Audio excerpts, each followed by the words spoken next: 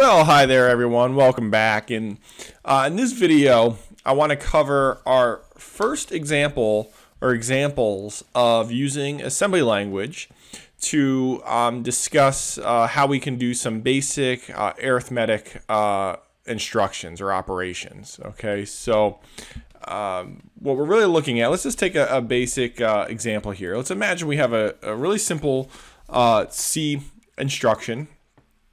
And all we're trying to do is add two variables together and store the result in a variable. Okay, so we've got, let's imagine these are all integers. We have B plus C, and we're going to store the result in A. Okay, so sounds simple enough. Right now, what we want to do is we want to take this example and say, well, what does this look like if we were going to do the same thing, but we were going to do it in assembly language? In particular, we're going to look at the ARM leg V8, which is, I know it's a terrible pun, arm leg V8 instruction set, okay? Which is, they all really, the assembly language is all similar across different assembly languages anyway. Okay, so let's just think about what's going on under the hood a little bit. Let's think about what's going on when you just add two numbers and store the result somewhere in terms of what's happening inside of your computer when that's occurring, okay? Now, when that happens, we want to remember is that the information is being stored somewhere, okay? If we look in your computer's memory, okay, you're going to have some sort of address, okay? You're going to have some sort of address where those variables are being stored in memory, and then you have that kind of mapping of the address to a where you're going to store the value, right? So A is stored some location in your computer's memory and storing a value. Same with B, same with C. Okay, so if we had, for example, obviously 5, 4 stored here, what's going to happen is we're going to take those results, and this is super simple, right? And we're going to store the result here in that location. Okay. Now, the key thing I want you to keep in mind doing that is we need to remember that this information is being stored somewhere. Okay, and what we're going to do is we're going to particularly, assembly language makes that very, very apparent. And we would write this similar expression in assembly language like this, where we have add is our operation. Okay, we're asking the processor to add two pieces of information. Okay, and then the first thing that we give it here is the destination. Okay, the destination, where is the information, the result, going to be stored? Okay, and what that's going to be is something called a register. Okay, so let's imagine that A is stored in a particular register. Okay, particular register. Now, what a register is, we'll see this a little bit more detail in a moment, but a register is basically a area that's actually part of your processor where we can store information, and the key thing about it is we can read and write to it really, really fast. Okay, we'll go deeper into that later on and look how registers relate to other types of memory, but for now, we're always going to be storing and operating using these registers as the of where the information is being stored and where it's going to be both read and written to. Okay, so let's imagine that A, that variable A, is in register 0, okay, and that B is in register 1, and C is in register 2. Okay, and so these are our source registers. So this is another way to think of it, is we're effectively doing this. Okay, and we're going to notice how it's being written. This is a common way in which we see this, is that we have, right, we have the operation, right, we have the operation, okay, we have the destination, and then we have the source registers, okay. Right. Now, in reality, we're not going to use nice clean letters or words that we have nice descriptive variable names, okay? Instead, what we have is registers indicating where the information is being stored, okay? All right, that's kind of the same thing I was just showing. let's take a look at I'm going to open up a emulator, an ARM emulator, and we'll get a little bit of a better sense of what's going on with our registers. Okay, so if we open this up,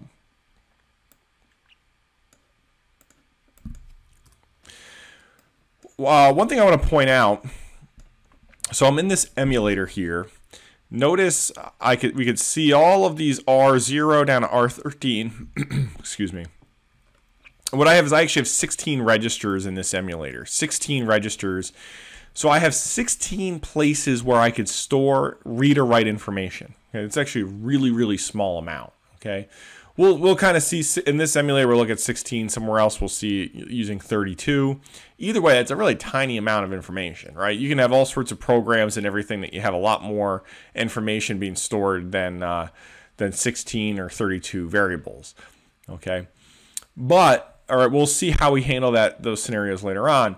Key thing about the registers, right, is they're fast, right? They're really fast. We can write to them really quickly, and we can read from them very quickly. And we will see how there's slower places where we can store information. We'll deal with that later.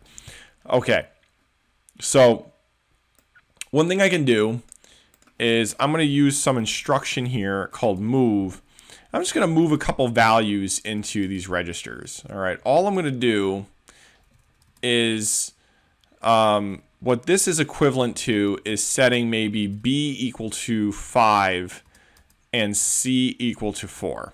Okay, now I'm going to assume that we're going to use register 1 for B and register 2 for C for now. Okay, this stands for move, right? And all that's doing is initializing these registers. So if I execute this, okay, I could come over here and I could see that the registers, after I ran that short little assembly program, I could look at the registers. I can actually see their contents now. And I can see them in hex, binary, or base 10, or in decimal, whatever you want. Okay. Now, if I want to write, and notice as I'm doing comments with the semicolon, if I want to add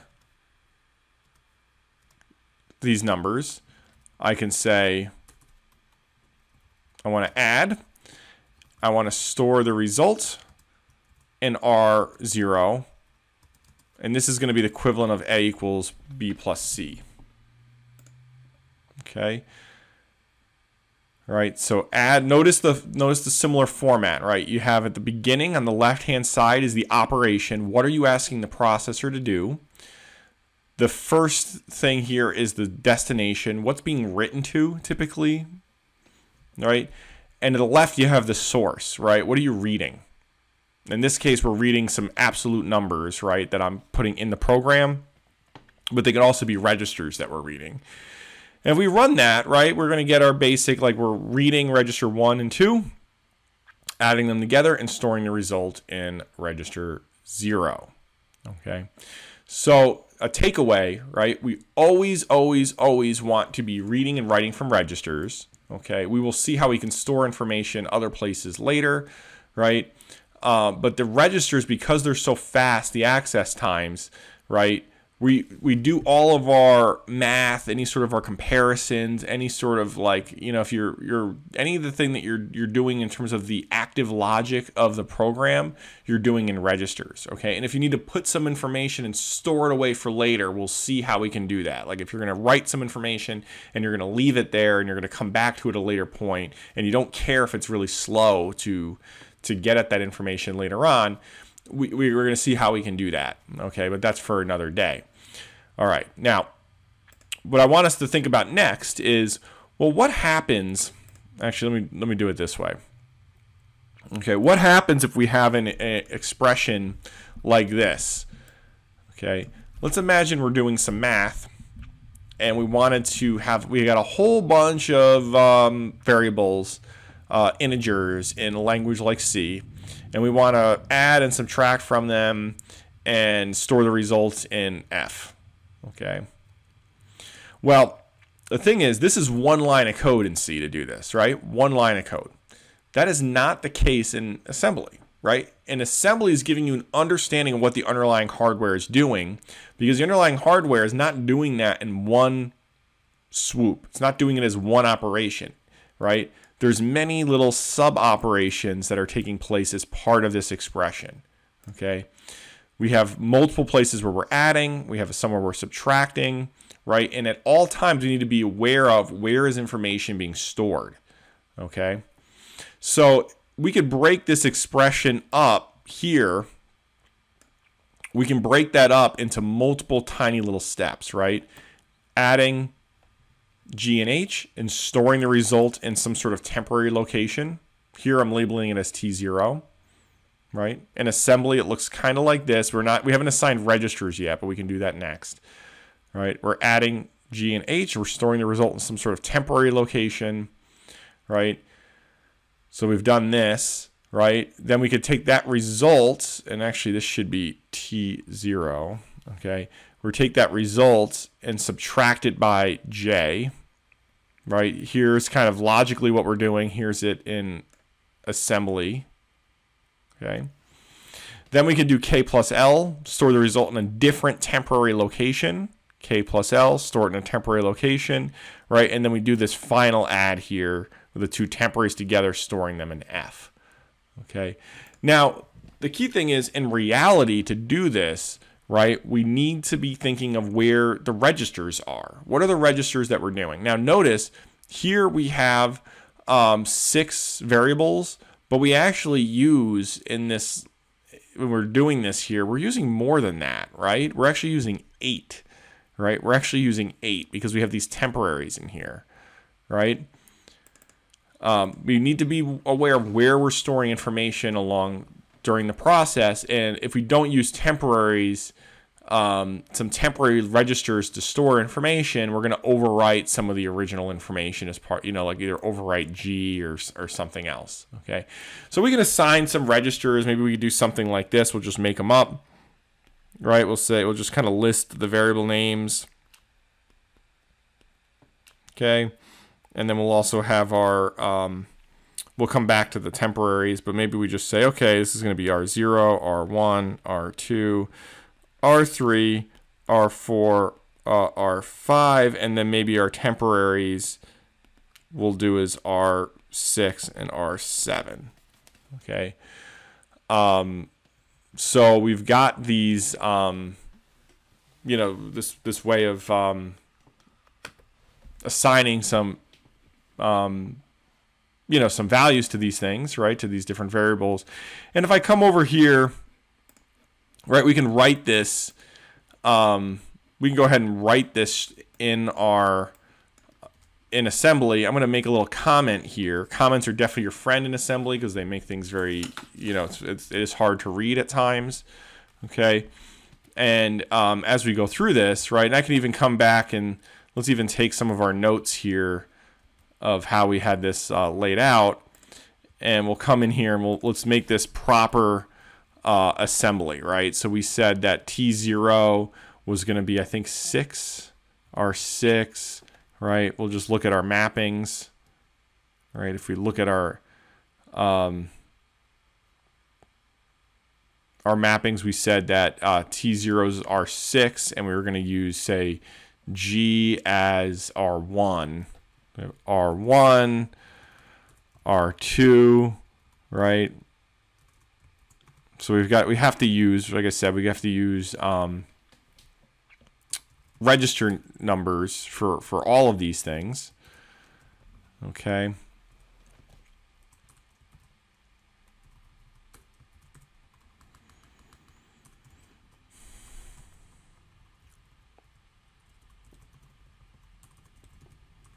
Okay. I'll keep it all capitalized.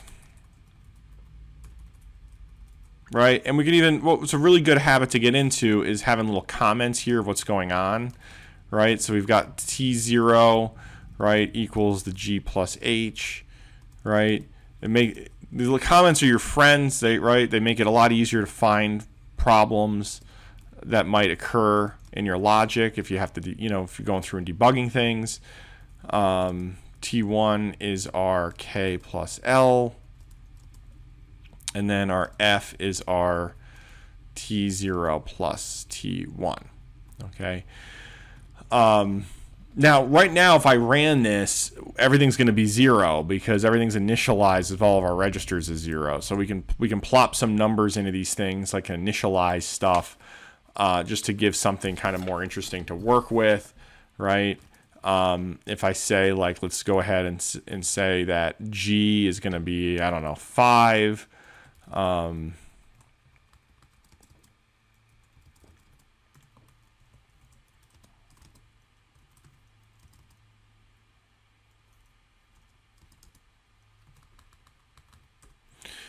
Right, we can start plopping numbers in here, and notice that in terms of the syntax, if I'm giving a number that's being used in the language itself, I need the hash, the pound symbol, okay?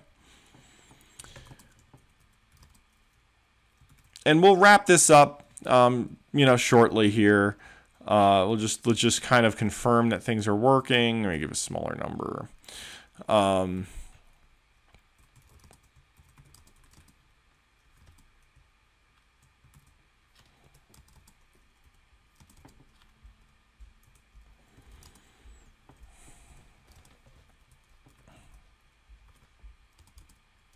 Okay. And if I run this, right, when I ran it, we could go and we can check all of the results here, right? We can trace everything. Notice, and here I'll put everything in base 10 or, decimal, so just kind of make it a little easier to read.